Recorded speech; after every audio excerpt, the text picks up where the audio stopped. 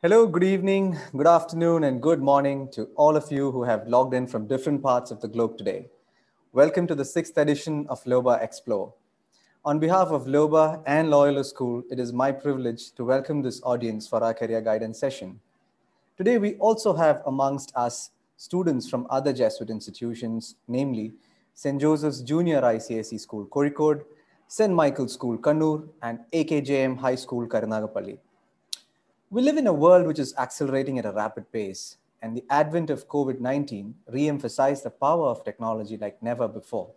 Now, with the world at a physical standstill in 2020, it was indeed the digital presence that kept the momentum for commerce to function.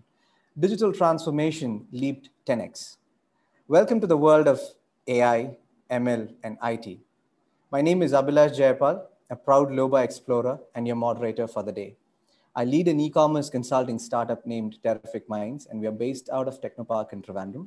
I also lead the India operations for a healthcare product development startup named OrthoFX. Let me also introduce you to my co-moderator for the day, Vaisayan Bhattacharya, grade 11 student from Loyola School. Well, he is Gen Z, so we decided to keep things really short between us. So he calls me AJ and I call him VB. And together, we're super excited to introduce our amazing panelists who joins us from different parts of the globe today. We have panelists joining us from Bangalore, Pune, Seattle, Boston, and Salt Lake City. Our very own brethren, absolute A players in their respective domains. VB, why don't you go ahead and do your intro? Thanks, AJ. Welcome, everyone. My name is Vaishan Bhattacharya, and I'm tonight's co-moderator. I am a grade 11 student of Loyola School. I'm an avid and a fiery football fan and a passionate Python programmer. I'm also a computer science aspirant, and I've been introduced to AI and machine learning at school. So I'm really looking forward to tonight's session. But before we move on, let's look at the housekeeping list. Some of the housekeeping for attendees, please send the questions for panelists via the Q&A box. Questions must be short and to the point. Only questions related to career guidance will be discussed today, and relevant unanswered questions, not anonymous, will be replied to via email after this session. I just want to put this out there that variety and versatility in today's event resonates with the ever-changing and the fluid IT industry. And like AJ said, we have a distinguished set of achievers amongst us today. So please welcome us. So please join us in welcoming our panel. Thank you, Vivi. So let's welcome our panels today. We have Basant Rajan, who is the CEO of Coriolis Technologies, and he joins us from Pune. Basant is from the 1984 batch. We have Shajan Dasan, who's joining us from Seattle, and he's from the 1988 batch. He's an ML engineer at Twitter. Shajan, I know it's really early for you out there, and thank you so much for joining in so early from West Coast. We have Issac Mathew from the 1990 batch. He's an associate director at Boston Consulting Group Gamma. He joins us from Bangalore. We have Abhijith Asok, who's dropping in from Boston. He's from the 2010 batch, and he works in the AI division of Microsoft. And we also have Krishnamohan P from the 2010 batch. He's an ML engineer at SafeX AI based in Salt Lake City. Thank you guys for joining us from different time zones. It's indeed our privilege to have you all here. Well, as you all know, it is our custom at Loyola to start every proceeding with something that we consider truly special. Over to you, Binoy.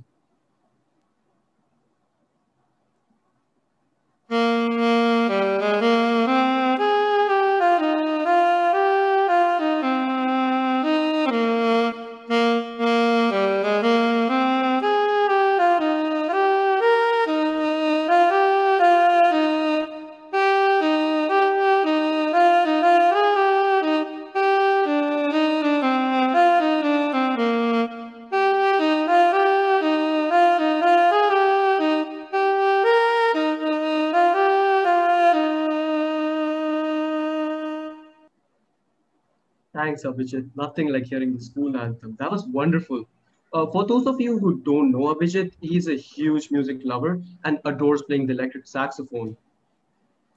Well, now that we are getting started, let us see who our audience is today. Can I have the first poll question, please? Well, that's about the attendee profile. I would request that the attendees take 10 seconds to click on your answer and select the submit button. Let's take 10 seconds.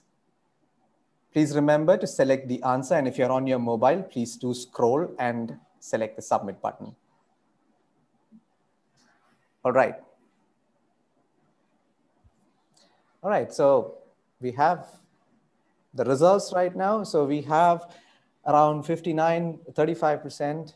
No, I'm sorry, yeah. So we've got quite a good distribution out here. Well, thank you for that. Can I have the second poll question, please? Again, can you please go ahead and click on your answer and select the submit button? How interested are you or your child in the careers being discussed today?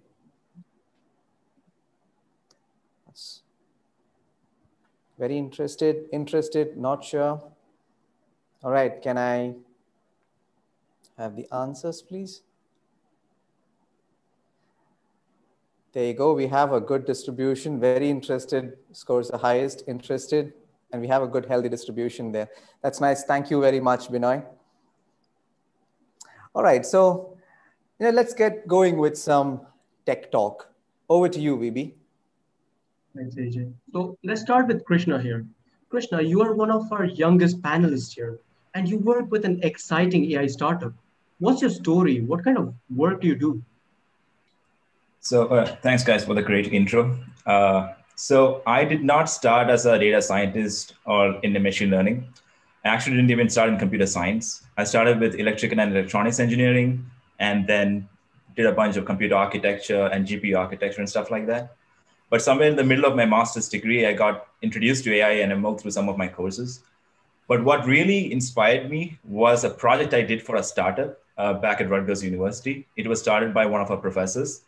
So what we did was that we collaborated with nurses and doctors in Mexico, and we collected ultrasound images of breast cancer.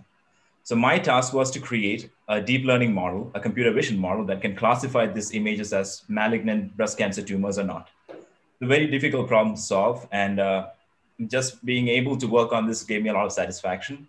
The whole idea was, can we reduce the amount of images that the doctors can go through so that we can save their time? And also the next step is to take a mammogram to make sure if you have a cancer or not. And that's super expensive. So can we cut down the number of cases that goes to that mammogram analysis? So I worked on that for almost like 6 to 8 months, and that really spiked my interest. And that interest led me to my current job. So Binoy, can I have the visuals, please?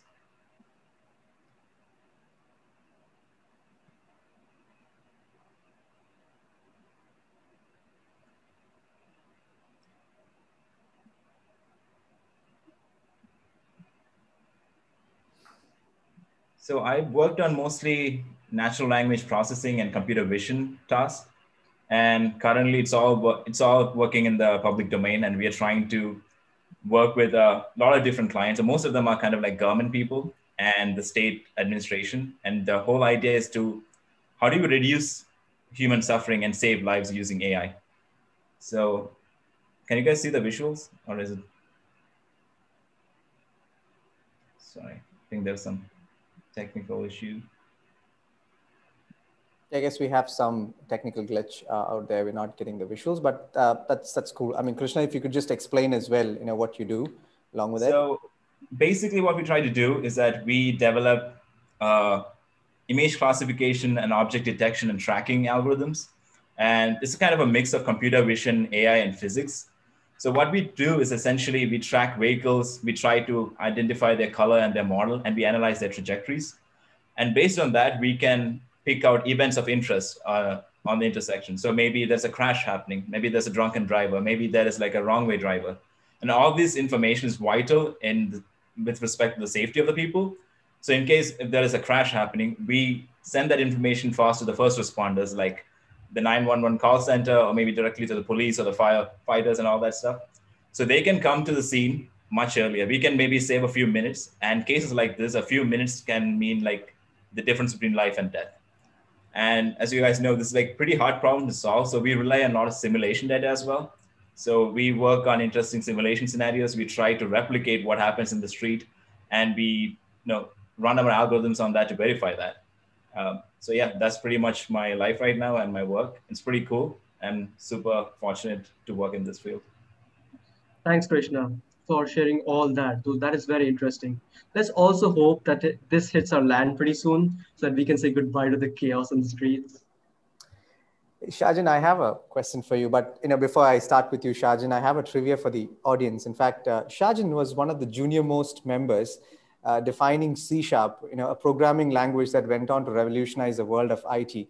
Shajan, as a young programmer, you had the opportunity to work with some of the best legends at Microsoft, and then you had an amazing career after that too, and you're an ML engineer at Twitter right now. Could you please share your journey with us? Yeah, sure. So being part of the C# team and being the junior most member of the team kind of helped me learn from the best in the industry. So learning, has been a constant theme in my career. I've been programming and been in the industry for a very long time. I started out with working on computer networks. So computer networks is the piece of software that helps your computer talk to other computers. Like if you're on your cell phone, there is software on your cell phone that helps your phone talk to other servers and other services. So I started with computer networks, then went into programming languages where this is how you communicate with a programmer communicates with the computer. Like you have to tell the computer, like, these are the steps to do to make something happen. And that's programming language. So after that, I went into what's called distributed systems and cloud computing. So I'll explain this. So there are problems in computers where the problem is so hard that a single computer cannot solve a problem. So you need a set of computers. Sometimes you need thousands or hundreds of thousands of computers to solve a problem. So writing software that helps solve large problem like this is called distributed systems. So I worked on that. And you might imagine if you have hundreds of thousands of computers, you cannot put them in your office. You need to put them in a place where there is enough power. So you need to work with the electric company to make sure like there's sufficient power available. And you put those computers in a warehouse. And this warehouse is called a data center. And this whole business of putting computers somewhere else and working on it is called cloud computing. So I worked on that. So after that, I moved on to machine learning. That's what I'm working on right now. So the way I describe machine learning is, so when I started off with programming language, you got to tell the computer like everything, every little instructions that it needs to do. So to do that, you need to come up with a set of rules to solve that problem. But there are some problems where you just cannot come up with rules to solve a problem. Like, for instance, how do you come up with the rules for driving a car by itself, recognizing a face? These are kind of problems where you just cannot kind of program it. That's where machine learning comes in, where you show a lot of examples of, hey, here's how you recognize a face, things like that, and the computer software will kind of figure out the rules, and that's machine learning. Wow, awesome. Thank you, Shajan. And it's just amazing to see how you've transitioned from one technology to another, and kept yourself hands-on about the whole of your career. That's very interesting. Now, Basant, over to you next. A PhD in computer science from Tata Institute of Fundamental Research, a very reputed institution. And you also led a team of 400 plus while you were in Symantec. And you're now leading from the front as CEO at Coriolis. I'm very curious to hear the kind of work that you do. We are a services company that works primarily in the domain of storage and security, encrypting file systems, role or attribute-based access control, and the like. Thought it might be interesting to say that while Shajan and I have worked in similar areas, we reached there differently. I too worked on massively parallel processing, distributed computing, and design a language, but got there purely from the academic side. My area of focus now, however, is to look at scaling management without managers. We are a little over 100 and handle our affairs with just tech leads. And core to succeeding in that is keeping people focused on challenging goals. That is as good a segue as any to show you something interesting we did in our spare time. Pretty sure you know what fishing is, but here's a fishing tale with a different kind of bait. Surprises are not always nice. You've heard the drill. To safely browse, check the cert and match the site we must. But almost never do we actually verify that while browsing. It is simply too cumbersome. How then do we make browsing safe for grandma? We built Spotfish, a browser extension that uses ML techniques to analyze a page one is viewing and identify the branding therein, and then matches that to the certificate aside presence to automate safe browsing. Shan't bore you with the details. Google it if interested. That was truly insightful, Basant. But that's a very relevant slide, especially during these times that we live in, because this was a major discussion last week. Where a senior journalist from a reputed media agency was, again a victim to phishing attack over a particular job offer from Harvard, which never existed. In fact, she even resigned her job, and eventually this whole job offer turned out to be a fake. Yeah, that was an example of spear phishing. Okay. And it kind of gives you an idea of the extent of damage that can happen. All right. Well, Isaac, I want to ask you the next question. All right. So you've had a fabulous track record of over 20 years in the IT industry, working for large brands that people can only aspire to be a part of. Could you help me through this journey? Sure. So I've been working predominantly in the AI/ML data science field, and I started off as a chemical engineer, nothing to do with IT. But I've also done a little bit of coding to start with, then got an MBA and worked in multinational companies as a business analyst. And I had a mentor who urged me to try out the so-called field of data analytics first. It was not called data science back then. And I just got hooked onto it. I mean, luckily I had good seniors who could guide me, and also some good opportunities at clients. So that really helped me. And I've never looked back, and I've always stuck to this field since then, right? Mostly in, the focus has been on retail, CPG, logistics, and supply chain, but, one-off projects in other fields as well. But this is my core area of focus.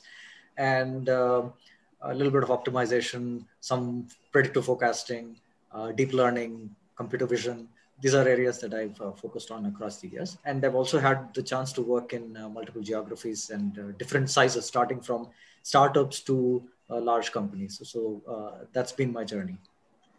Thanks, Isaac. That's great. But before we move on, I want to talk to you about something, because I was very interested to know that you found a way to infuse technology with a popular sport like cricket. And now I know like there are many of us in the audience are cricket fans. So we are just eager to know more. Sure. Actually, I was more of a basketball fan thanks to Loyola. And this is something that I did fairly early in my career when I got into data science. Maybe if we can have the slide up, please, Binoy. So what we did was we tried to predict the outcome of matches live using live feeds like CricBuzz and Cricinfo and all that. We used to get that live feed and get the numbers crunched in a real time. And we had a predictive model built for ODIs as well as T20s. And the ball by ball, you could see that the needle out there swinging, it would show the percentage of the probability of victory, rather. And we had data at a player level, all historical data, all the games that were played. It seems probably about 10 years ago that we built this. And it had country level, player level, and ground level inputs. And we were able to test it against such proven methods. So one interesting thing we did was to benchmark it against Duckworth-Lewis. So we took matches where we knew the end result and stopped it at, say, 35th over or 40th over, and say what Duckworth-Lewis would predict as the winner and what we would say as the winner. And the key difference was back then Duckworth-Lewis used only the resources left, right? It was the number of overs left or the number of wickets left to find out what is the probability of victory. So having wickets left is not the same if you have Sachin left and Srishant left, right? So our model had the player level inputs, and we hit about 88.5% accuracy. It's about 2.5% more than what Duckworth-Lewis was able to get. I got hooked onto it, analytics and data science, because of some interesting projects like these. And I wish we knew, when they taught us in school about, the maths and stats part, I wish what the power of such predictive analytics could give. And I would have paid more attention in class. Well, Isaac, hearing you, I think if you had something better than Duckworth Lewis to offer, the South Africans would sure have loved you guys more, especially in the 90s. Sure. So, Abhijith, the next question. As a child, you spoke that you dreamt about English literature, and you used to write. And now you're working in a niche company, Microsoft, a niche AI team in Microsoft, if I can put it that way. Tell us about the transformation that you had, and maybe also about something interesting in terms of a project that you've executed recently. Yeah, thanks, AJ. And that's right. English Lit was my passion back in high school. And my then English teacher at Loyola, Mr. Pratap Chandran, was responsible for finding that flair in me. But unfortunately, I fell into the whole rat race of engineering versus medicine, which is prevalent in our society today. And that led me to a bachelor's degree in engineering at BITS Goa campus.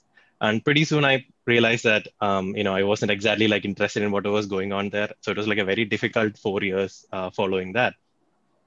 But then at the end of those 4 years, I just by pure chance just fell into an internship, more of a data analytics focused internship at Sigma in Bangalore, which is where I'm actually learning the words like data analytics, data science, machine learning, etc., and knowing what they are. And all of a sudden, all the complex mathematical equations that I learned in college, which made absolutely no sense at the time, suddenly started making sense in context. And that's when I realized that I do have a passion for it, and I'm actually good at this, and this is something that I can do for my career. But then at that point, I had nothing to show in my profile for my interest, except this one internship experience that I had. So for the next 2-3 years, I basically spent juggling multiple positions together, everything to do with data science in some form or the other, just to sort of build a profile of mine.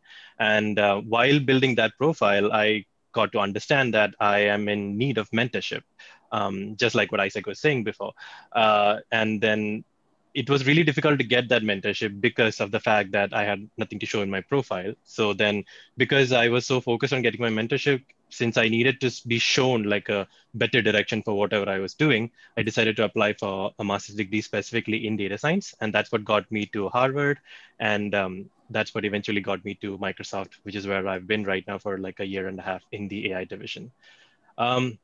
I've had the good fortune to work on a lot of different kinds of projects across a lot of different domains in data science. Maybe I can talk to you about one of the projects that I did in 2018. Binay, if we can have the visual up right now. Thank you. So I basically did this project with the Mount Sinai Health System in New York. Mount Sinai is one of the major hospital networks in New York. You can think of as a counterpart of Apollo in India. But here in the US, major hospital networks all have their own research divisions. And this is a project that I did with one of the research divisions of Mount Sinai. Basically, we're looking at the country called Guatemala. And Guatemala is a Latin American country. It's a third world country. And they have a lot of problems with mosquito-borne illnesses. And then if you're looking at a data approach to solving this problem, you actually need data regarding disease statistics and disease prevalence and all that, which is usually very difficult to get in a country like Guatemala, where data maintenance and data security is considerably poor because the priorities are elsewhere, obviously. So we had to sort of innovate. We had to find out a way to repurpose data that was meant for some other purpose in order to solve this particular problem.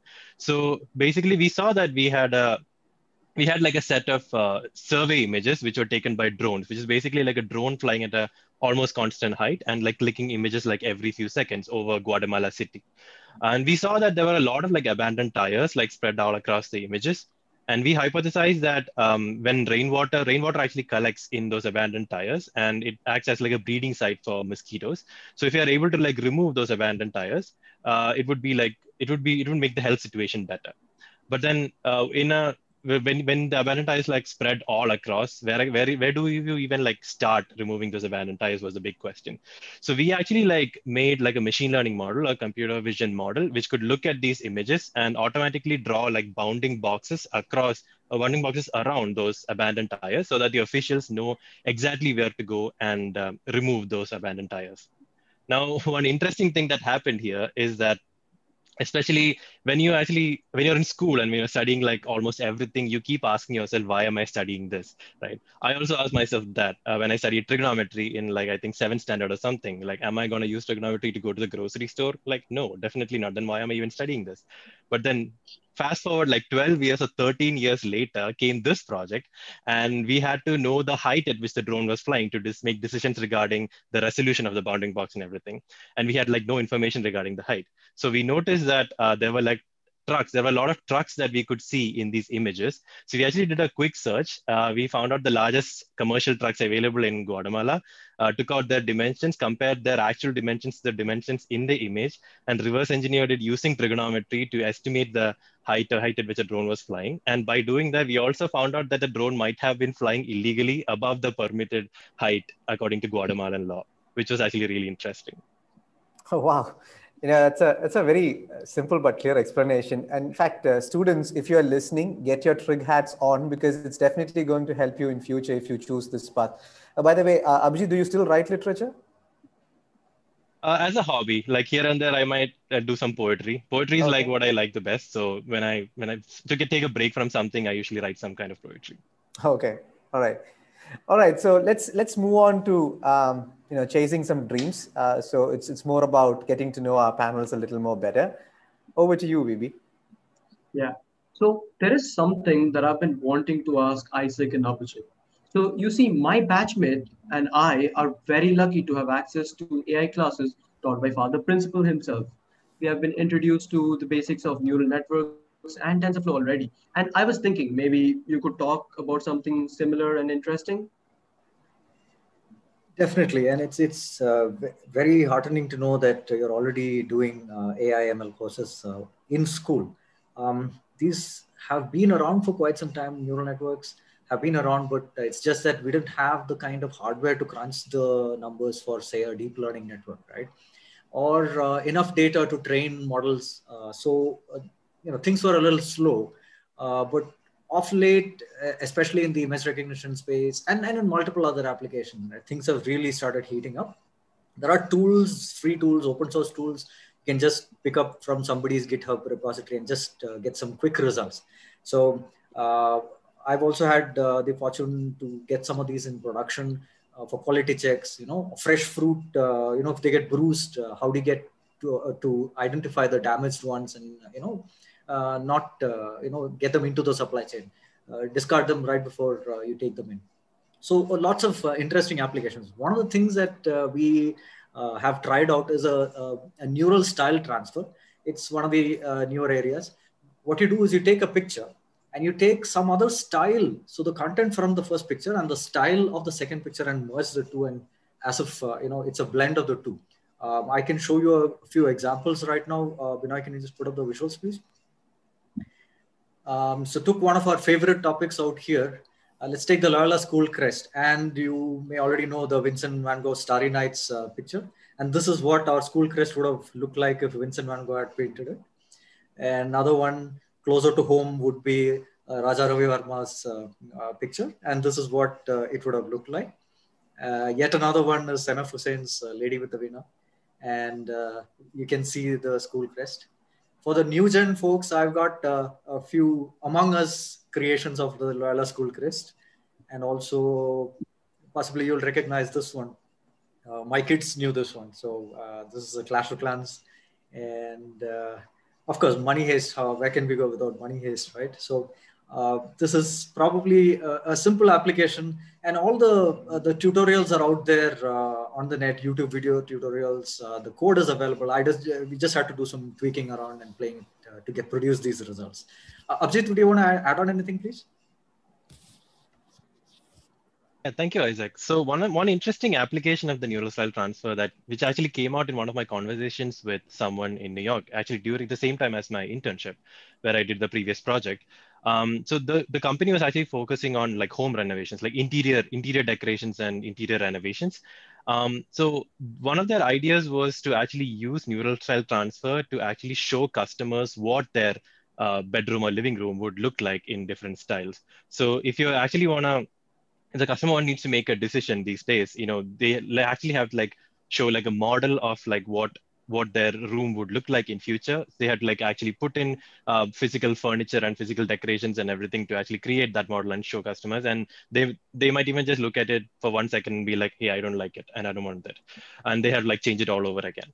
So they were actually looking at the possibility of using neural style transfer as like a solution for this, wherein they'll actually take in images of like different kinds of like bedroom. For example, if you want to like show your customer what their bedroom is going to look like in like a Victorian style, they'll take an image of like a Victorian bedroom, use neural style transfer to transfer the image of the customer's current bedroom into a Victorian style, and they can show them. And customer doesn't like it, that's cool. You just like delete that image and take in another style, do the same thing, and just show that image to get to them later. So like I thought it was like a very innovative application of neural style transfer. And neural cell transfer is obviously like a computer vision approach, and the computer vision has like a lot more applications outside of this as well. One of them is what Krishna was like talking about earlier. And for the sports fans out there, some of my colleagues at Microsoft are actually working on live player tracking during football matches to actually understand, actually automatically understand which player is tired and need to be switched out. And they're actually like directly working with like a club in the German Bundesliga at the moment. And another project that I've heard of being talked about is using it as like a solution for detecting distracted driving. So have like a camera facing the driver while the driver is driving, and sort of like detect the driver's actions and automatically identify whether when the driver is distracted from driving, to maybe sort of like sound an alarm or something to just to like jerk the driver into attention back again. So there are like a lot of extremely interesting and impactful applications going on for computer vision and a lot of other fields as well. Thank you. That was brilliant. Those visuals were mind-boggling. Isaac and Abhijit, I'm still mesmerized. Yeah. Hey, Krishna, let me come over to you. And I wanted to ask you a question, which is, let's address a sensitive topic here. The question is to address a typical problem that is prevalent, at least in India. And it's about this salary package culture. It's something that I know you despised. And as someone who has defied conventions, what prompted you to quit a high-paying job in a large company, do your master's, and then go and join a very new startup? It's a pretty interesting question. So, when I was in like 11th and 12th, I used to see all this news about like IIT placement days and people getting hired for really big, like really large, ridiculous amount of money in big companies. And honestly, at that point, I wanted to like get into a big company, get that a lot of money, and I thought it'll be fun. And honestly, I don't think there's anything wrong with it. I'm saying it's like, hey, big companies are good for some people, and money is always good. There's nothing wrong with chasing that either. But what I have to say is that it's not necessarily good for everyone, and you don't have to necessarily do it in that order. Like you don't have to like get into like a big, the tier 1 colleges, and then immediately after graduation, get a job in a big corporate with a huge sum of money. And if you don't do it in that order, it's not necessarily a failure. So this is strictly my personal story. And for me, I went to a relatively good college, and I was lucky enough to find a good high-paying job in Bangalore just after I graduated. It was a big, well-known corporation, and initially I liked it. The money was good, and I enjoyed my Bangalore life. But pretty soon, I felt it was kind of boring. It was not at all challenging, and I felt like I was just sitting there and just wasting my time. And I wanted to do something interesting. And I also understood that I didn't have the necessary skill set to like change my career at that point. And that's when I realized that, hey, maybe now it's the time to like just quit it and pursue something that I really enjoy, because I felt that, it's like slowly I'm like slipping into some kind of like a sedentary state. And if I get too comfortable, I'm going to get stuck here. And that kind of scared me a lot. But it's different for different people. Like even now, if you look at Abhijith, he's working for one of the biggest corporations on the planet, like Microsoft, but he didn't like go there immediately. He worked at a bunch of startups. He kind of figured out his way and eventually landed up there. So I'm not saying that big companies are bad, and it's not like like everyone who directly joins a big companies doesn't suffer. There are a lot of my friends who work in big companies are entirely happy about it, and there are some advantages to it. But just because you don't get into an IIT now, and doesn't mean that it completely like cuts off your chance of ending up in a good field and getting like a high-paying job or whatever you want. So that's my story. Thank you, Krishna. I think that's a very, very interesting response. And I really appreciate your candid view. And I'm sure the students are listening, and so are the parents, because it's an absolutely beautiful perspective that you brought in. Moving on, I want to talk to Shajan for a little bit here. So, Shajan, as you already probably know, we Gen Zs are all about online gaming. It's the new entertainment after all. And we have a very young crowd here, and I'm sure many can relate to Zynga, the gaming company where you were leading a division. So, we'd love to hear more about that. Yeah, working on a gaming company is a lot of fun. So the best part is that you get to play games and you get paid for playing games. We have a full session coming up on gaming in March. So let's talk more about it in that session, but it's really fun. Okay, getting paid to play games sounds like a lot of fun. You just gave me a throwback to like Prince of Persia. I can see Isaac smiling. Nintendo console and the Super Mario graphics and things, and it just put me on a throwback mode. All right, so Basant, I have a question for you, and this is basically regarding higher studies, because we have a fairly young crowd out here. You chose the academia life, and you had a fairly long stint at this wonderful institution, Tata Institute of Fundamental Research. In fact, for the audience, Basant did his postdoctoral studies at KIFR for 8 years, and he was working for Symantec on weekdays, and he pursued his passion on weekends doing his research. And this was between Mumbai and Pune, if I'm not mistaken. So Basant, what's your advice to one who plans to pursue their higher studies, or let's say, like in your case, chase a PhD?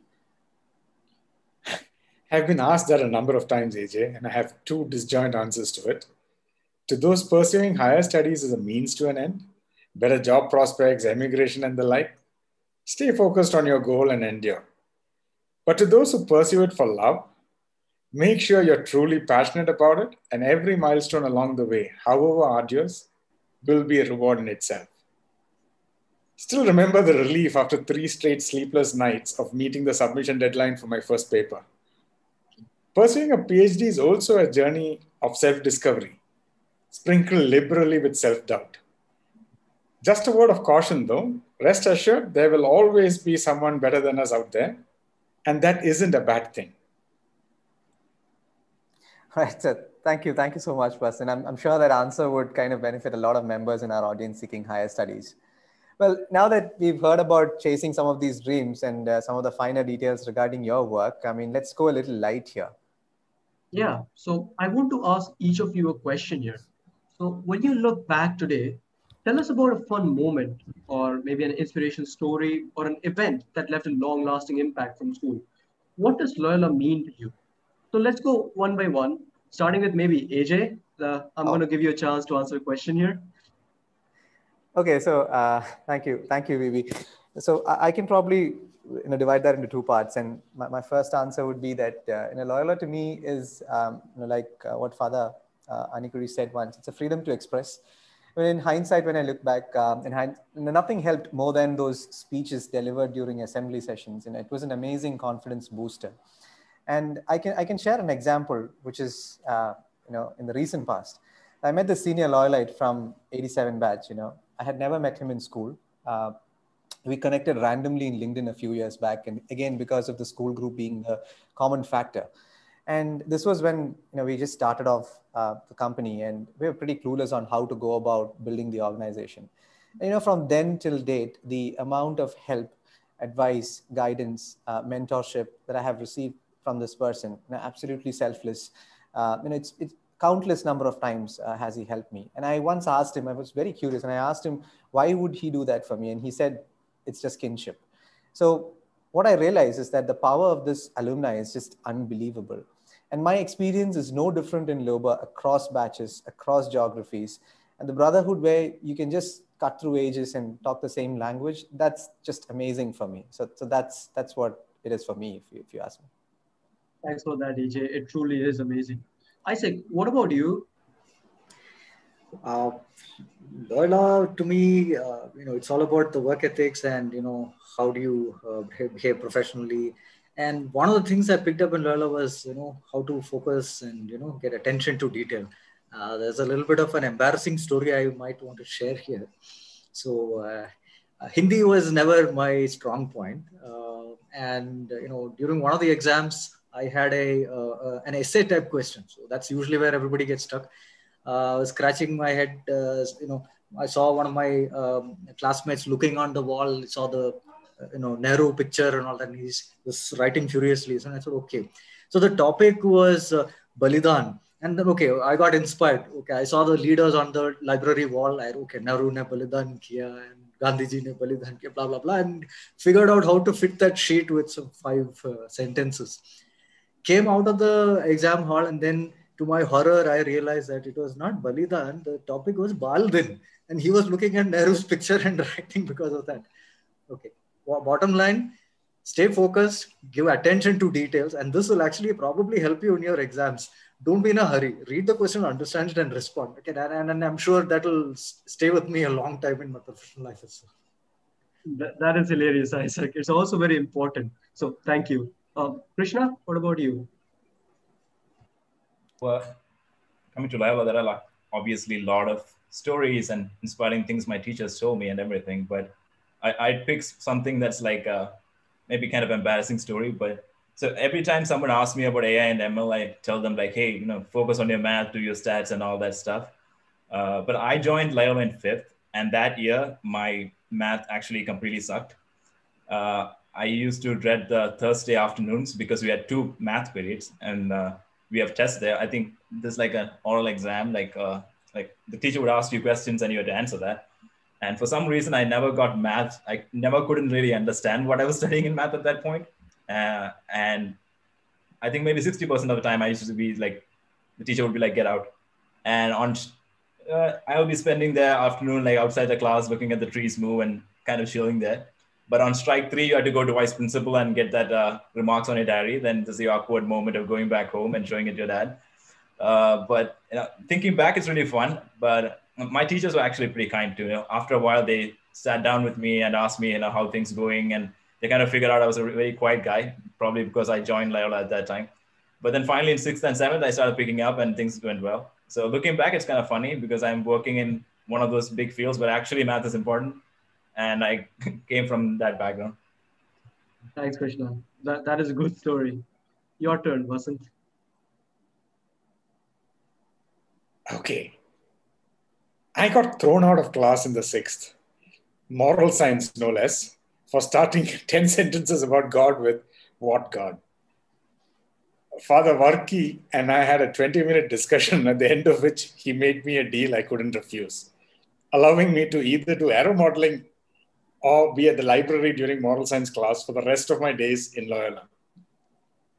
So that was it for me. It showed me what Loyola was: freedom of expression and thought. Wow, Vasant, that's a really nice anecdote. It's really interesting. Let's move to Abhijith now.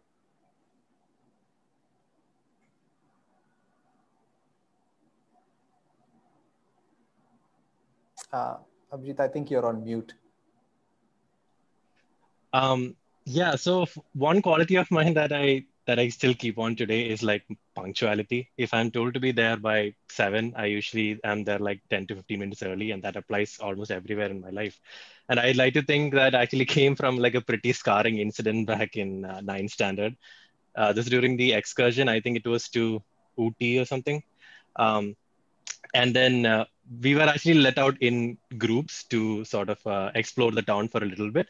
And we were all told to be back in the town center by like maybe like 12 noon or something, so that we could like go back to the bus together. It was like Rameshan sir was the one who was the faculty leading the entire thing.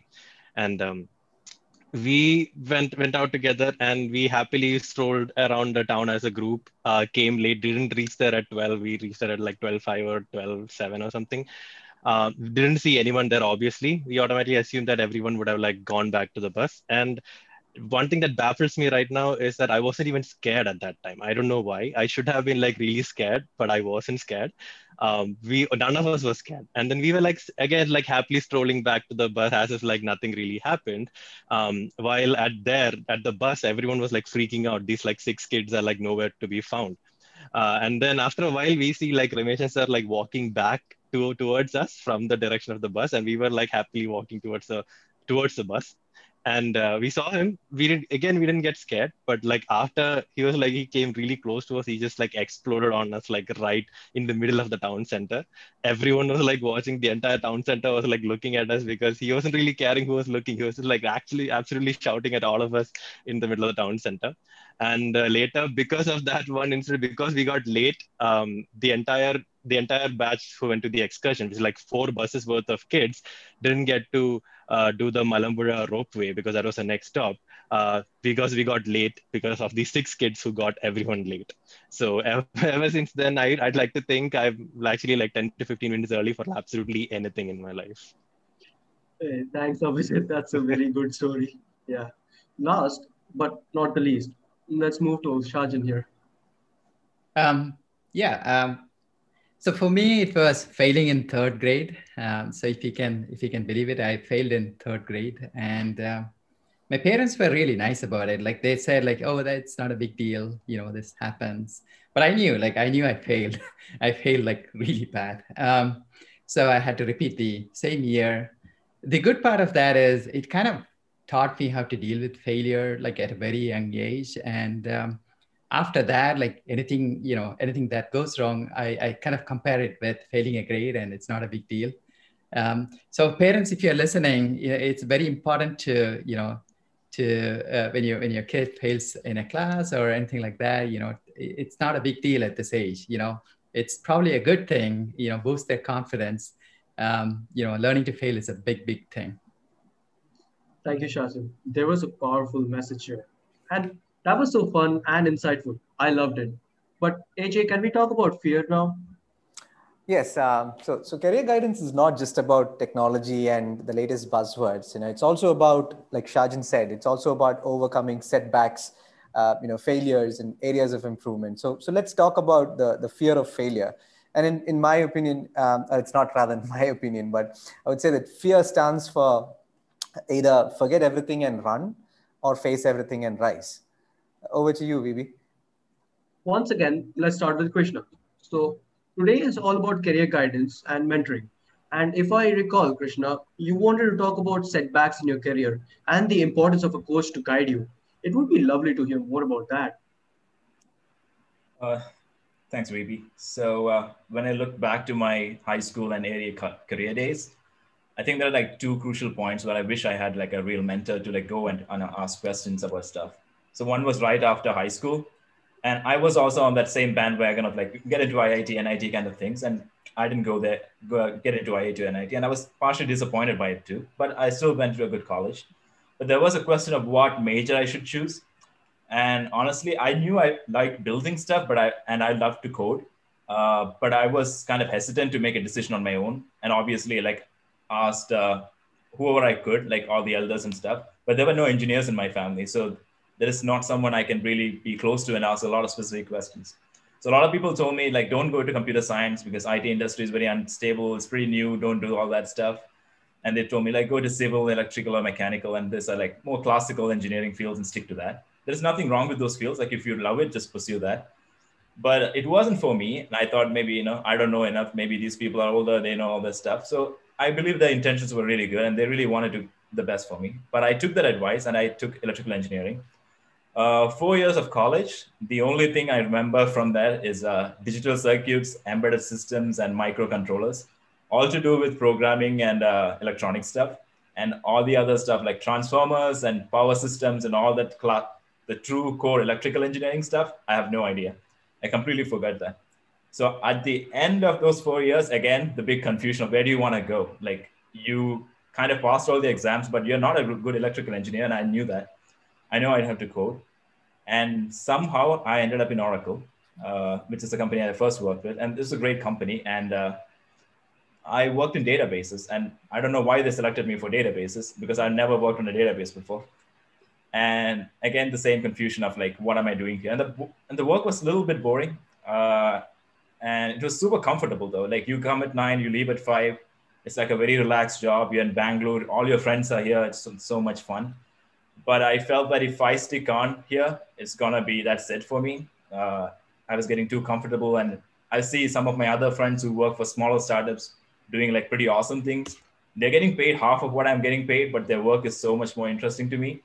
And I finally realized that, yeah, I have to change. Like, it's not about money, and the money is not making me happy.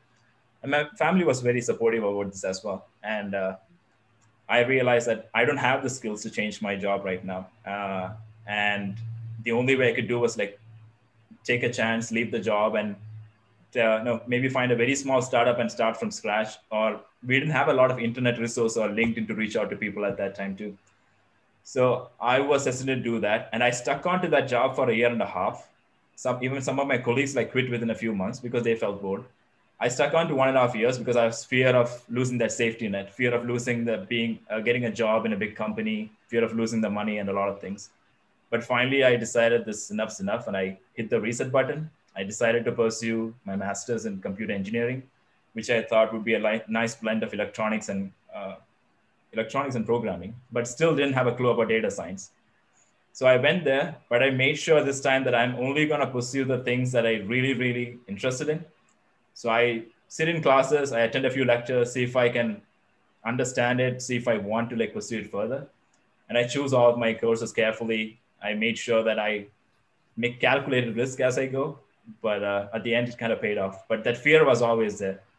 And every step along the way, when I decided to change my career, I was afraid of thinking that, hey, maybe I did something stupid. I shouldn't have let go of my job in India.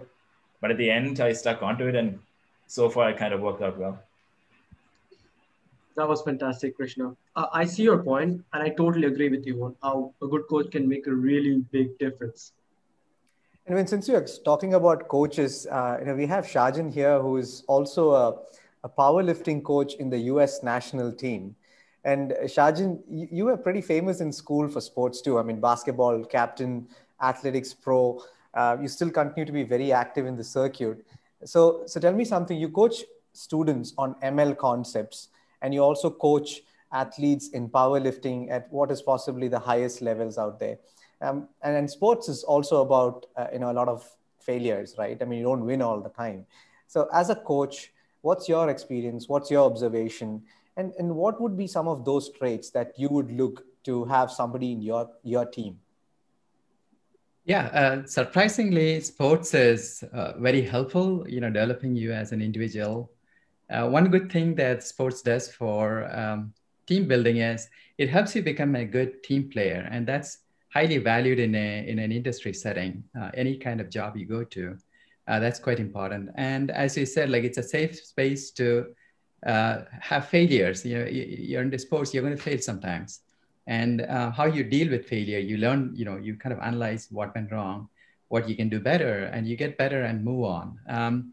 So that's a very safe space to learn about failure. And talking about coaching, so a few interesting things I learned from coaching at an international level is there are standard things like you work hard, you train very hard, you have good genetics, and you follow the latest research, and that gets you national level. And this applies to not just sports. Actually, it applies to work as well.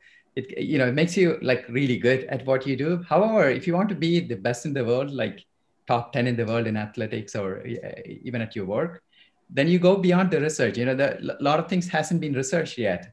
So you kind of do your own experiments, figure out what works, try different things. And that kind of, it's amazing at sports, this is done at an international level. But if you think about it, it applies to your work as well. So the other thing is teaching itself. Like I do teach machine learning as a volunteer.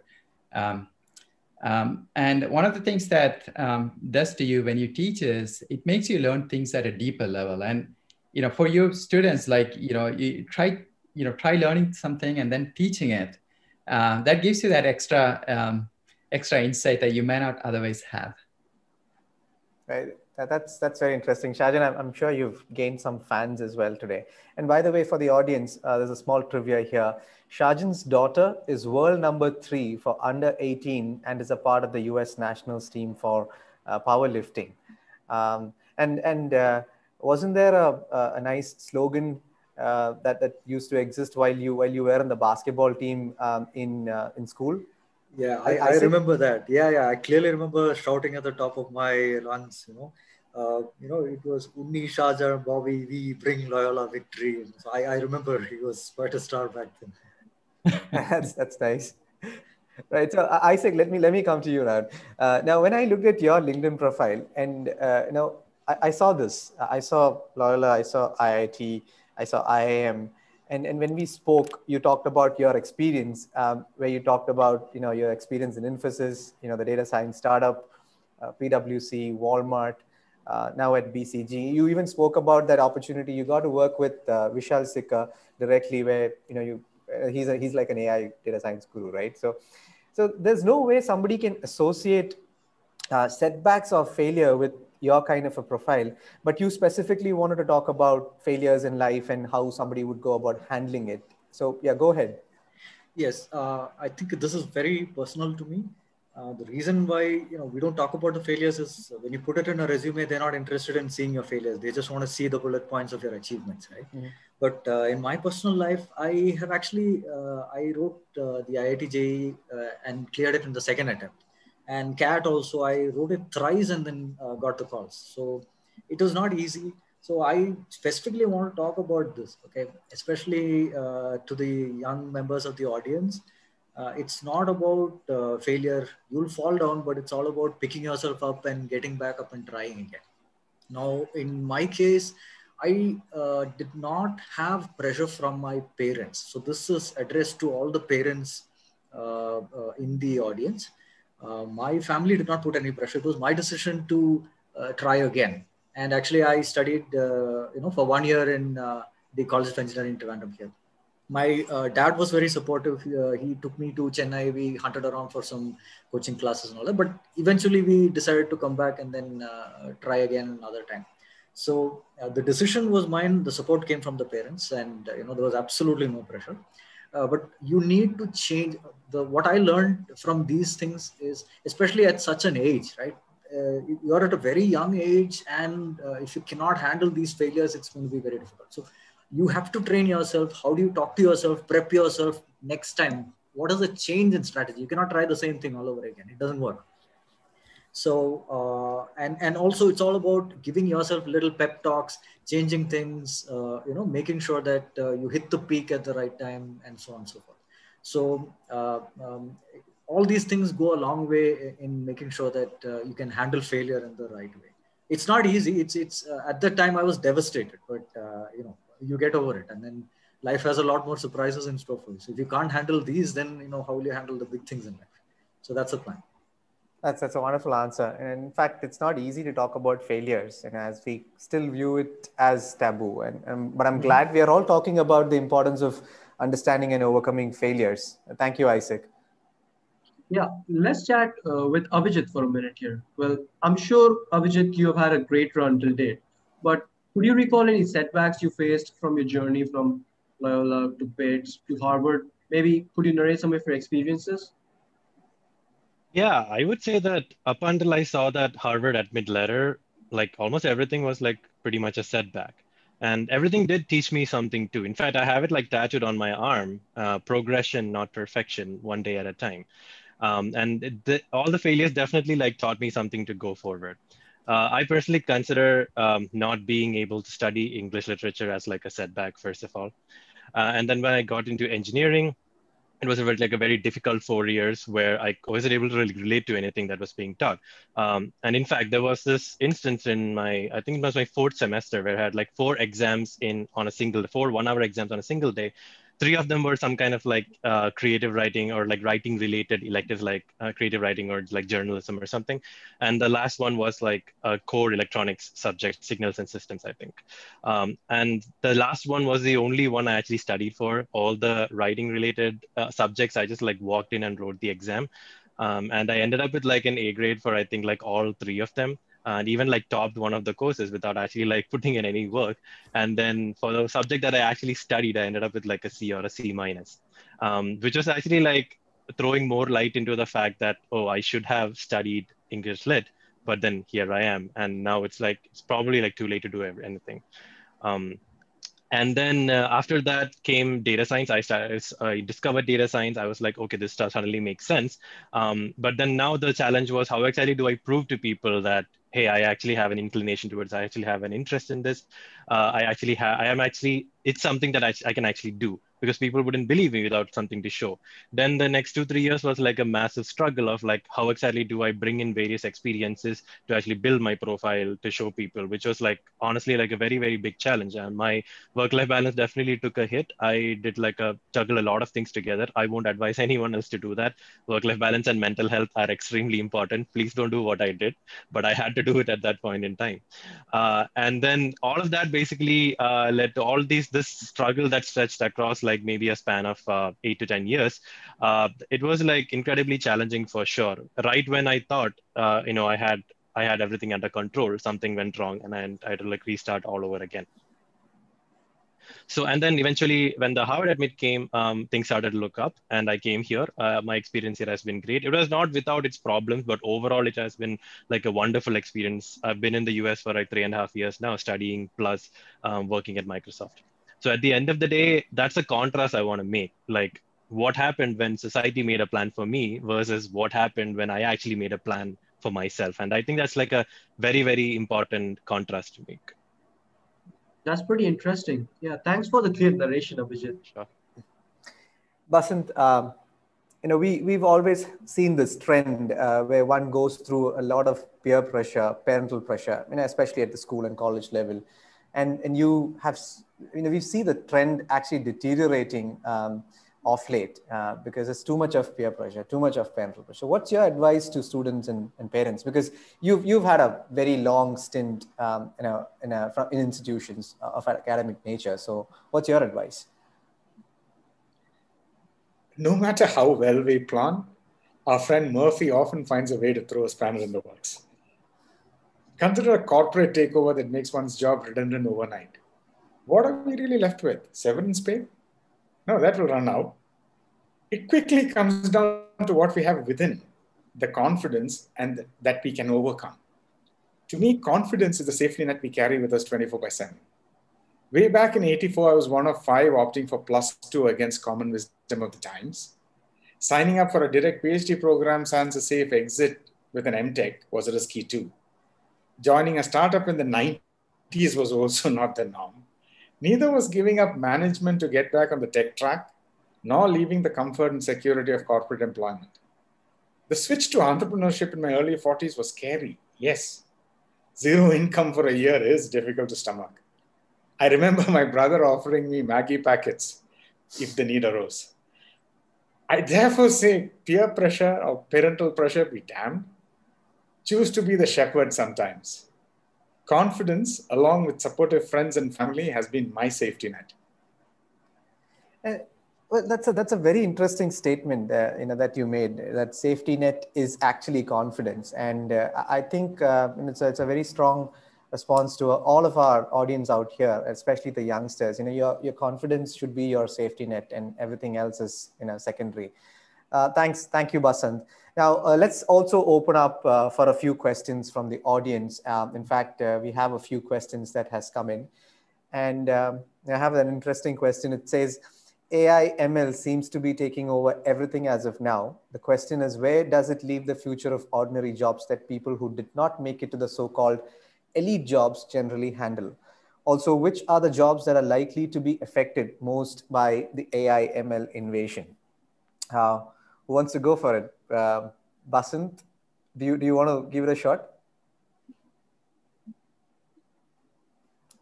So yeah, AI ML seems to be taking over the world, but don't despair. I mean, it's not everything that's going to be AI MLized in the next year or 2 or even 5.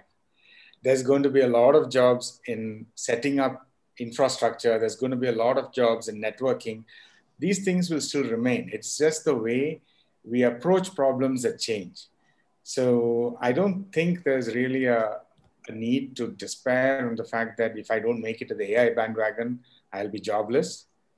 But that's my take. Abhilash, you got something to add to that?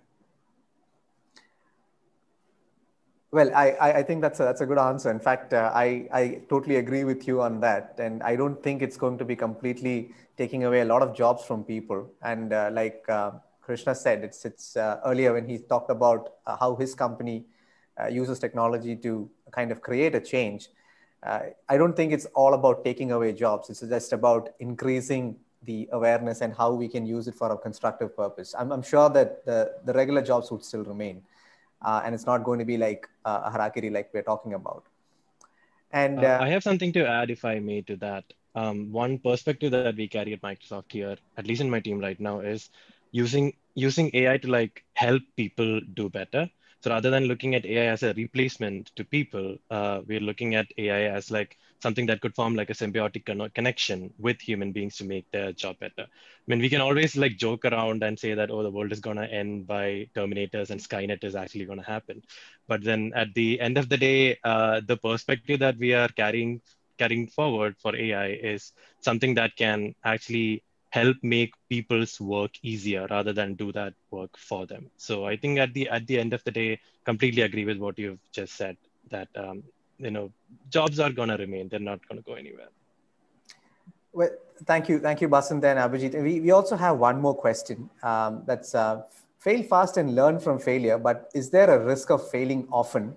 And how is organizational culture aligning with this philosophy? So, Shajan, do you want to take that? Yeah, I can take that. So when you're doing something in an industry setting, you are expected to plan for failure. That is, you want to look out for. That's what experiments are for. So when we do something, somebody has a good idea, like in the field I'm working in, how to make Twitter better. Someone has a good idea, but it may not work out. And we know that it may not work out. So we're going to have experiments so that before you invest a few $1 million on it, we first try to prototype something or get something out there that we can test. So we test and see if it's working or not. And most of the time it fails, actually. And surprisingly, there's a lot of failures. And we don't consider that a failure. It's something that we tried, and it's part of the process. It doesn't work, we quickly cut our losses and move on. So that's failure is kind of expected. If you're not failing enough, that means you're not trying, you're not pushing the edge. Okay. Thank you, Shajan. In fact, that was also pretty interesting. That question was interesting. So wonderful questions. The questions that is coming in is of extremely high quality that I see. Let's talk about career paths, advice, and recommendations from the panelists. And I think this is a very important section because it's all about touching on specifics, especially on AI, ML, and IT. So VB, this section is all yours. Go for it. I think you're the one who is more qualified to ask all these questions. Thanks, AJ. So let's start with Shajan and Isaac this time. So I remember, Shajan, you wanted to talk about career paths and prerequisites for our young aspirants here. We would love to hear more. Yeah. Sure. Like if I can see the visuals here. So I'm going to suggest a few personal traits that you might have as a student or as an individual. And I'm going to make a few areas for you to consider, a few career paths for you to consider. So like if you're a person who is, who considers proof, a mathematical proof is more interesting than the actual facts. For instance, someone tells you, hey, your teacher says the value of pi is 3.14. It's a ratio of the diameter to the circumference of any circle. And you're not happy with that answer. You want to know why. Like, why does it even work?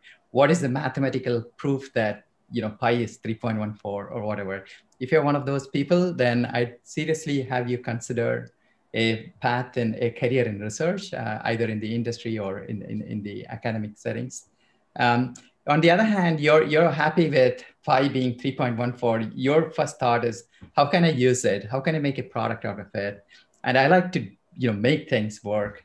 I like puzzles. If you're one of those people, then you want to consider a career in engineering. You don't like, let's say you're not able to get into an engineering admission or something like that. You can always become a programmer and be really good at it. So there's nothing blocking you from doing that either. And all of these paths are very good careers. There's not one better than the other. It's usually like where you end up and what you do with it.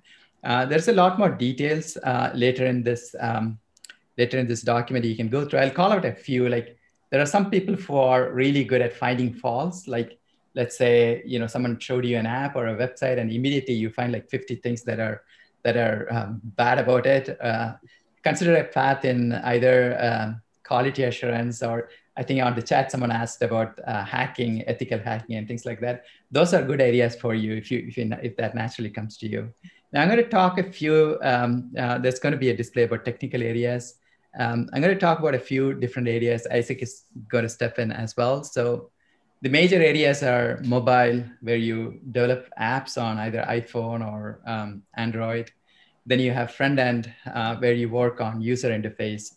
These are people who create the web pages and the user interface or the things that you see on an app. Then there is backend engineers who work in the cloud and distributed systems. So for backend engineers, I'd highly recommend taking a computer science degree. And Isaac. Yeah, thanks, Shajan. On the data science side, primarily you have the three pillars, if you will. Problem solving, knowing how to create a structured way to solve problems. That is very important. And the little bit of maths and stats helps. These days, people are getting away without it, but it definitely helps in some situations. And a fairly good amount of love for coding. There are tools that are coming up with just drag and drop interfaces where you don't have to write code, but in general, it helps to have that sort of love for coding. These are the fundamentals, but on top of that, you also have to overlay the domain knowledge in which you're going to apply the techniques, right? For example, that cricket problem that I told you about, the same model will not obviously work for baseball because we have not applied that kind of domain knowledge. And also on top of that, you have to have the ability to do, storytelling. So visualization helps a lot in that aspect as well. As far as the tools are concerned, things keep changing so fast, it's not funny, right? I started off in SAS. It's a proprietary tool. Not too many people use that. It's all open source. So 5 years later, it was R. And then, now Python's becoming pretty popular because there are a lot of, especially on the deep learning side, neural network side, Python has a lot of libraries. Again, the main thing is, from my example, you can take that what you learn is not going to last forever. So have the ability to drop everything, unlearn, relearn, and keep learning new stuff, right? So that's the main thing about being in this field. Again, on the machine learning part, if you can also look at frameworks like TensorFlow with a backend like Keras, or PyTorch seems to be more popular these days. It will help you get started faster and scale much faster. Again, bottom line, keep learning. The tool doesn't really matter. If you can keep picking up new things as and when they come, nothing like it. Thank you so much, Shajan and Isaac. That was very informative, and I'm sure this will be extremely helpful for all of us listening in tonight. I could relate to that because we have already been introduced to Keras of TensorFlow in our AI classes at school. But now let's turn our attention to Krishna for a moment here. Now, Krishna, I love to code in Python. And as an ML aspirant myself, what would you suggest as some of the prerequisites for a good start?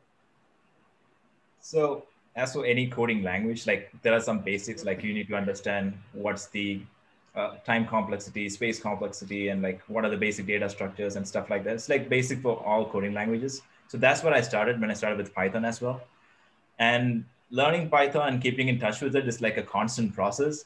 There are some aspects of Python sometimes I don't use for a while, then I forget it, then I go back and refer to those my resources again.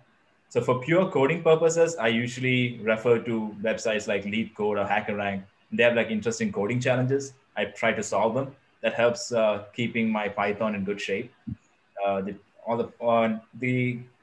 important thing is that those kind of coding questions kind of helps you with the interview process in some of when you're interviewing for some companies as well.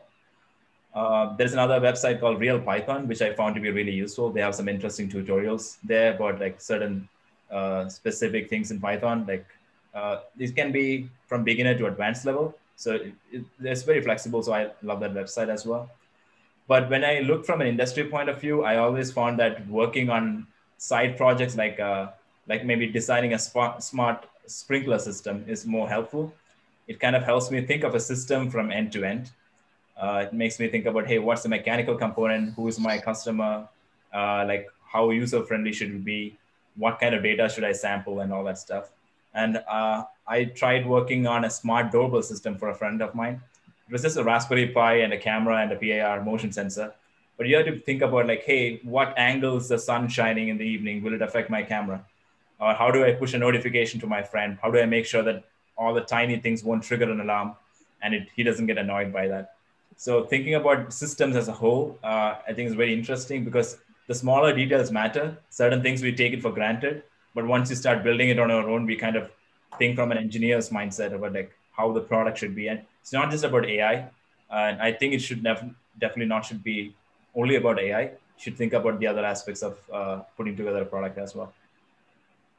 Thank you, Krishna. That helps us greatly because there are some invaluable pointers there that we must pick up on. Moving on to Krishna's batchmate, Abhijit, nowadays there are so many courses available with numerous credible ones, like, for example, the ones offered by Harvard, Berkeley, and even IIT. Are there any courses or certifications that are even available online, like Coursera or edX, that you can recommend here for a budding engineer chasing an AI or ML dream? Basically, your advice for them. Yeah, it actually depends on what exactly you want to do it or how exactly you want to do it.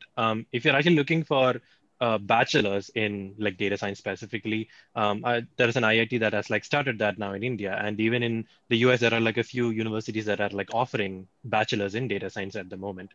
Or if you want to like be more generalized during your bachelor's and then focus on data science during your master's, that's usually the track that a lot of people like follow right now, including myself. Which is there are like a lot of like master's opportunities in business analytics, data science, whatever it is available today all across the globe.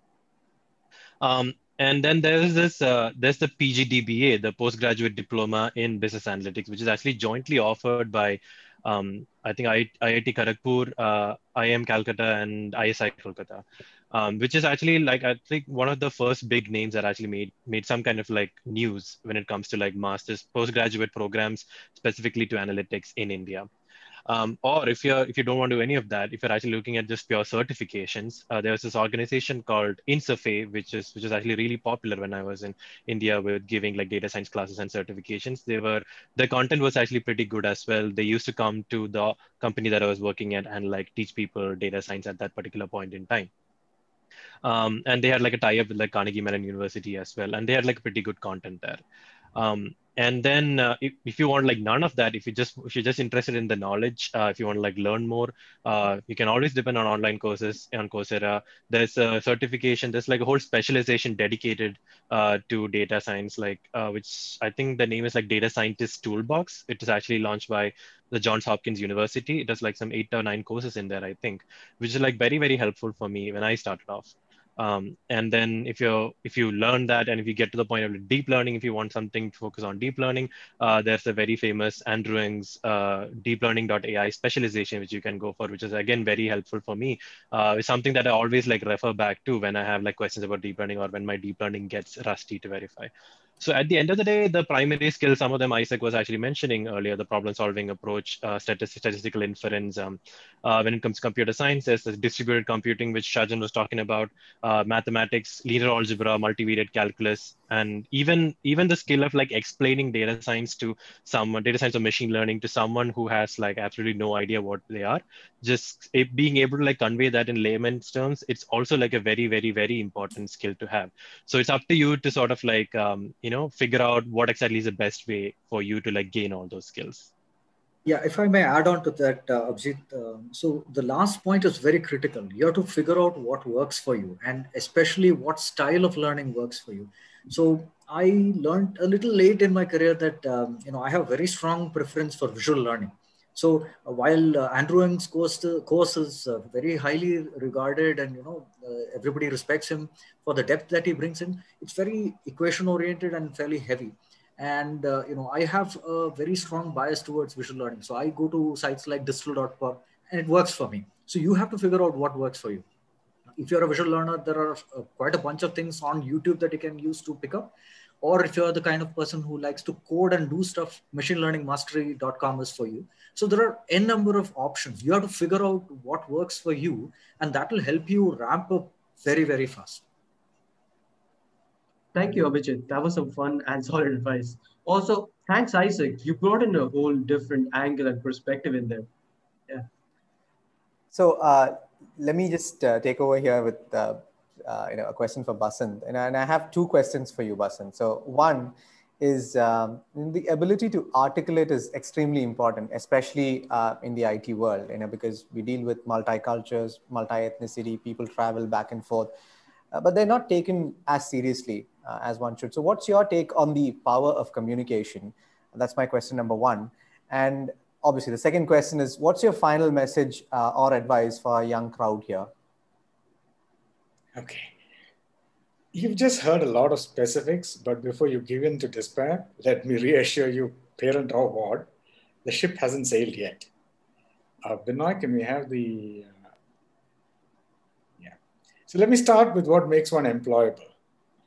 Can't quite emphasize life skills enough because they form the bedrock of any successful collaborative effort. And yes, technical skills, but notice the first two listed are really life skills. Trust me, you'll get to learn the rest along the way. Moving quickly over to what one should be getting out of school. Being a good human covers integrity, compassion, accountability, dependability, and the like. Miss that, and no one will want to forget work. Be with us. Without the spirit of inquiry, we will be condemned to follow. The theories we learn, the factoids we pick up, surely will help open doors, but are like garnish. And if we can't continually learn, we'll have no hope of staying relevant, let alone grow. Let me leave you with a set of 10 commandments, not to be confused with the 10. Changing goals, situational awareness, course corrections. Every one of us on the panel recounted having to do it. Trading up might sound selfish, but unless we seek to rise ourselves, we can't help others do so. Recall Shajan's C# experience. IIT or bust is not a strategy. It's a therapist's employment guarantee scheme. Go all in, set your sights on JEE, but be prepared to evaluate shortcomings honestly, course correct, and let's face it, maybe change goals. Give the effort your best though, you owe yourself that. Conduct yourself honorably at all times. In this age of social media, nothing is ever off the record. Lastly, you have but one life. Follow your dreams. And should you falter, be sure to pick yourself up, dust off, and press on. May the force be with you. Basant, you actually spoke like a Zen master. I love the calm around you when you speak. Absolute pearls of wisdom. Thank you, Basant. In fact, I would like to add on something here, which we missed earlier. I know we had a technical glitch for the video that Krishna was trying to do. Binoy, is it possible that we can bring that video back and Krishna can possibly explain that? Yeah, for sure. So this is what I'm trying to do currently. So as you can see, all those boxes is essentially deep learning algorithms working with tracking algorithms to consistently keep track of the trajectory of those old vehicles. So if we can keep their trajectories and analyze them, we kind of can sort of say what's happening on that scene. So when you look at a 911 center, like in America, and you see that there are like thousands of cameras. So how do I ask a human to find a crash quickly? So this is where the algorithms come in. You don't have to monitor 5,000 different cameras. You don't have to have like 100 people watching that. But you develop simulations like this. You run your algorithms on top of that. You find where the algorithm is going wrong. Like here, you can see the boxes are not consistent. You try to figure that out. You improve your tracking. You even work with games like GTA 5 for some of the algorithms. So this was really fun to do because I also got to play games and work on my algorithms as well. So this is essentially my work right now. It's completely on computer vision and how you track vehicles without compromising on people's privacy. That's a very important thing. And yeah, so that's it. Wow, nice. Thank you so much, Krishna. In fact, I'm glad that we could also show that visual because I thought that was quite interesting. And now let's also open up a few questions from the audience. We have one question that has come in. It says, with AI and ML being adopted furiously and sometimes without too much thought, what do you feel about the security ecosystem around it? Already we have a lot of tech evangelists sounding alarm bells. Could you kindly shed some light on the regulation is what the question is all about. Isaac or Shajan, one of you. Yeah, let me start with that. So yeah, we like using any technology, ML or otherwise, you got to be careful, or you may have security incidents and things like that, and you really don't want the government regulating you on these kind of things. So we do take security seriously, and you make sure like you're training, you're using AI in a responsible manner. It's quite hard, but we take a lot of effort in doing that. There are some security risks. You can try to beat it by generating inputs. So the training is all about, here's a question, here's an answer, machine go and learn it. But you can reverse engineer it to come up with questions, the wrong questions that will give you the answer that you want. That's a field of research that's ongoing right now. There are ways to dictate it. So right now, what we do is we try to dictate it when that happens. But it's an interesting area of research. Isaac, do you? Yeah, and Isaac, how serious do you think is the threat of Skynet? Well, it's not impossible, but then probably not going to happen in the next couple of years. There is a fine balance between what is AGI or artificial general intelligence and the narrow fields in which AI is doing very well these days. So everybody talks about the AI beating the Go champion of the world. All those things, especially protein folding coming up, these are all things that were supposed to be impossible, but these are still very narrow fields. Okay, AGI is still some time away. How much of it can we control? It's yet to be seen. There are a lot of people who are doomsday prophets. I personally don't think it's going to happen immediately, but obviously you can never rule it out. Wonderful. Thank you very much, Isaac and Shajan. And thank you for that question. Just one thing there. Yeah. I'd like to add that AI is now actually changing the front of security. Now we are using AI to secure systems too. So it's not that AI is just opening up security holes or worries. AI helps us with security as well. Okay. All right. Well, thank you, Basant. That was also interesting. In fact, we have one more question. I believe we are a couple of minutes to the end of the session, but let me just look at one more question if we can take it. So it says, how can AI help public policy and behavioral change in governments and at the grassroots level? That's an interesting question. Isaac, I believe you had done some work in that field, right? Right. There was, I can't talk about the specific details, but yes, right. Government policy, especially in these challenging times like COVID-19, absolutely bang on. There are predictive models which can talk about the spread of disease, how to, decide on a lockdown or how to raise the lockdown in which places. All these things can be done using predictive models on the epidemiological side. And that can drive a lot of relevant policies. Of course, other macroeconomic indices are already there. The Department of Statistics is already tracking that. That can be used for educational policies. It can be used for job policies, employment schemes, etc., etc.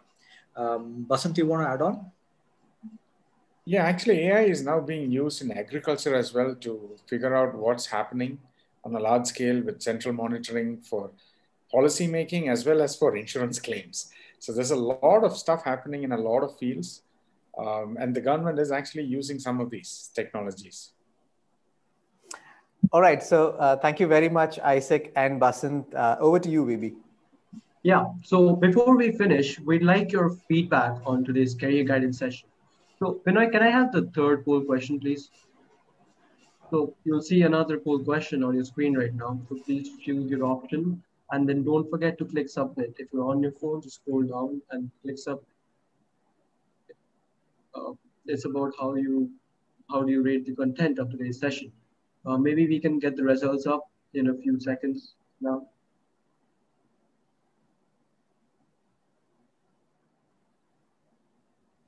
As you can see, we have done pretty well. So I'm happy with that. Binoy, can I have the last poll question? So this poll question is about how you rate the panelists. As always, you'll see your options and maybe you can select it and then scroll down and click submit. And we'll show the result in about 5 to 10 seconds more. Yeah, results should be up in some time. There we go. It's a huge difference. So we're good there. I think If we you have passed the more exam. questions, yeah, we did. Many thanks for your feedback. And if your question was not fully answered in the panel discussion, please email it to exploreloba@gmail.com.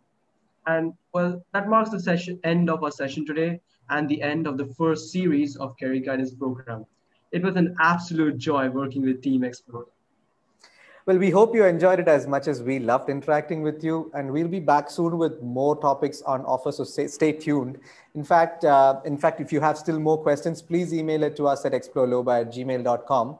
And we are also starting a mentorship series, and we will have more of such topics like gaming, entrepreneurship discussed in starting from February, and that's going to be the second series.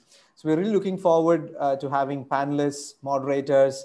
Again, if you are interested, please do email it to us at exploreloba@gmail.com. And to wrap up the proceedings, last but not the least, for orchestrating and helping us organize tonight's career guidance session, we would like to thank our wonderful panelists today. Some of them have joined as early as 5 a.m., which is incredible. Thank you for that. Team LOBA Explore, the team behind the scenes, especially we've got some amazing talent behind the scenes. I would like to specifically thank the whole of Team Explore, the audience, guests, students, teachers, parents, and Loyola School and LOBA. Thank you very much for being a part of Explore. See you all very soon. Thank you and good night.